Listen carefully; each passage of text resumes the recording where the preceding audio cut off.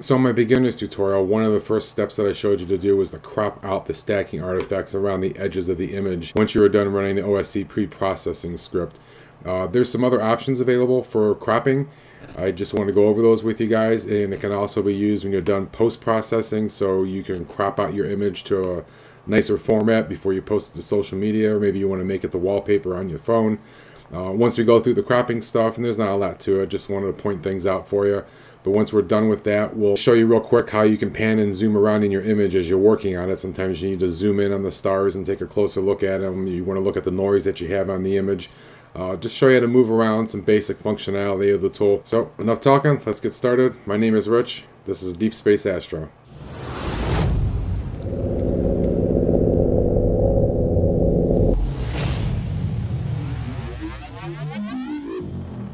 Okay, time of recording, I'm using Siril version 1.0.6.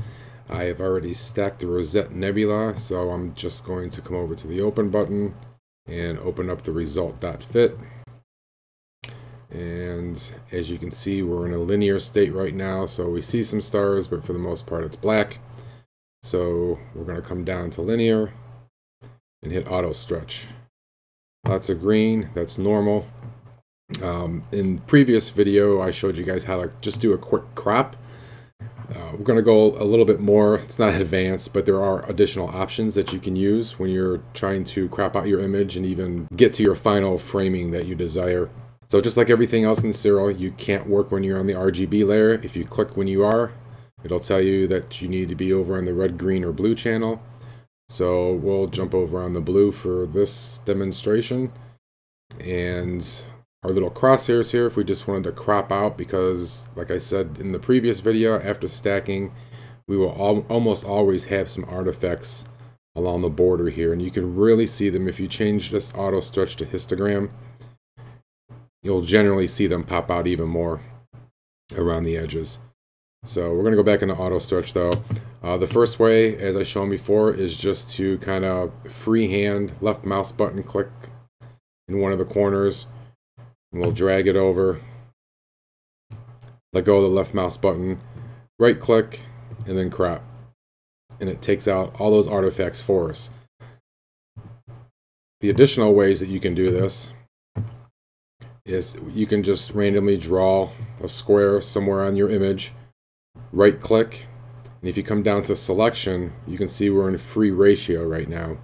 And there's a handful of options you can use. They'll probably be pretty straightforward, but we'll go through a few of them here. Preserve ratio will do just that.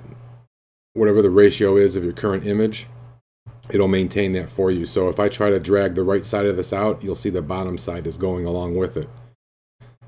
Same thing if we do the top, it's going to grab the right. So it will always preserve that ratio for you if that's what you want to end up with. The other options are 16 by 9. If you watch the box I have drawn around as I click this, you can see that changed to 16 by 9. If you right click and do 3 by 2,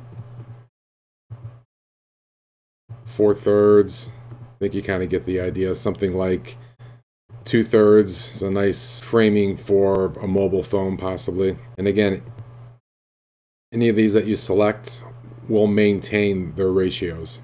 The other thing you can do is if you come down, right click, selection, and we're on no guides right now, if I select center lines, as I'm drawing my box, you can see where the center lines are at. As I'm moving my box, just by holding my left mouse button down and moving the selection around, I have a nice center point reference to use.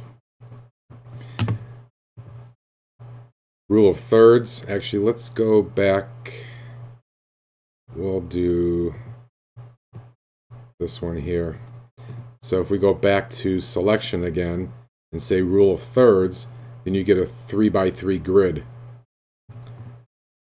Similar to the rule of thirds, we have the rule of fifths. So now I have a 5 by 5 grid. So just different ways to help you frame things up for your crop.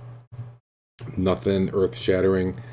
Like I said, I did not cover this in my last video, because it was just a simple get you going for beginners, but wanted to touch base on this one again so you can see you have more options available to you. So those are the cropping features. We're going to undo what we have done here with that previous crop, and let's talk a little bit about zooming. down here in the bottom, currently we are in the fit to Windows state. If you hit the button with the number 1 on there, it'll bring it to its normal size, so a full 1:1 value. And if you hold your control key down on Windows and left mouse button press and hold, then you can pan around in your image. We want to go back to a fit view. We'll hit the button down here on the bottom. It says fit the image to the window. And then your minus and plus buttons, if you hit the minus, that'll zoom out, and the plus button, as expected, will zoom in for you. You can also hold your control key button down and spin your mouse wheel to zoom in and out of the image. Wherever you have your crosshairs placed is where that zoom will take effect. So it's actually pulling it towards you from that point. You go to the center of the nebula and see how that behaves that way. So, and that's it for the zoom features. And then the final thing I wanted to show you were these 4 buttons right down here. This first one here will rotate 90 degrees counterclockwise when we click on it. And it'll keep doing the same thing over and over again each time you click it till you get back around to your original orientation. Second button, same thing, 90 degrees, just in the opposite direction, right? So we can go back and forth using those. These 2 here, the first one will give you a horizontal mirror, and this one will give you a vertical mirror. Well, I hope that was useful for everybody. I know it's not much, but sometimes it's the little things that help you move around a little bit easier when you're working on stuff. So appreciate everyone's time. I plan on putting out more videos to get a little bit more in depth in some of the features and functions that we use in the beginner's tutorial. So if you're not a subscriber, please consider subscribing, give the video a like, leave a comment. Appreciate everybody's time. See you in the next video, and clear skies.